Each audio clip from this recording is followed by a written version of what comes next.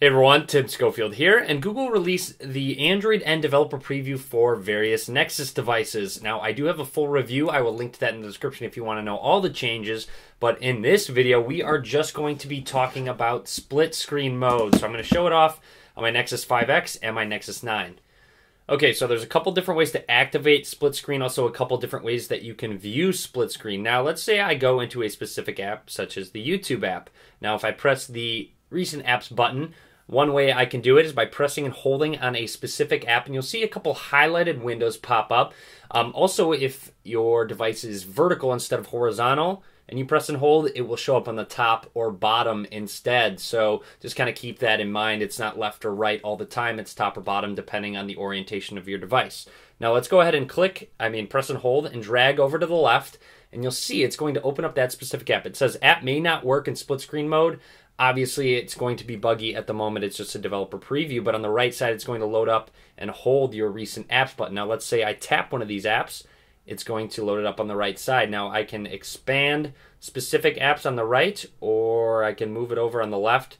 Looks like it's getting stuck a little bit. There it goes. So you'll see it automatically adjusts the size of that specific app depending on how far over. Now, to exit out of it, I can press and hold this button, and it's going to load up that specific app in full. Now I can press and hold this button again to reactivate it with your recent apps being on the right side. So there's another way you can reactivate split screens by pressing and holding on this button. Another interesting thing is when I press the home button, you'll see that window pops over to the side, but you can still kind of see it right there. You can still act upon the OS, but you'll see this window over here, and also your recent apps button did not change. So if you press it again, it will reactivate that open split screen that you have. So let's say, for example, I have Twitter open on the right side. I'm pretty surprised Twitter works fairly well actually in this split screen mode, as you can see. But if I press home, it'll bring it over. But if I press it again, it'll open your recent apps on the right and that open app on the left, where you can go ahead and start your split screen right back up.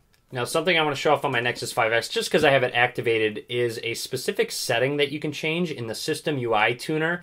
In my Android N review, I show off how to activate System UI Tuner. But go to Other, Enable Split Screen Swipe Up Gesture. So let's go ahead and try that. So you press on the Recent Apps button and swipe up, and check out that animation. It already activates that split screen mode, and then goes ahead and enables your recent apps.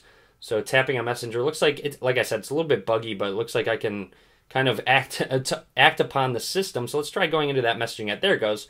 And then if I hit search, it's going to load up. You'll see it popped up the keyboard, popped up the app. If I minimize it, it goes back. Obviously, you can kind of reorganize and resize the various apps. Pressing home again or tapping it will reactivate that specific setting. And then exact same thing, if I press and hold, it's going to deactivate that split screen. But yeah, that would be it.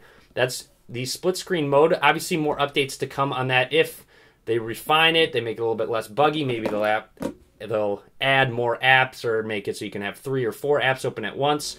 But give this video a thumbs up if you liked it. Subscribe to me as well. More Android N developer preview coverage coming very soon. And as always, guys, thank you very much for watching.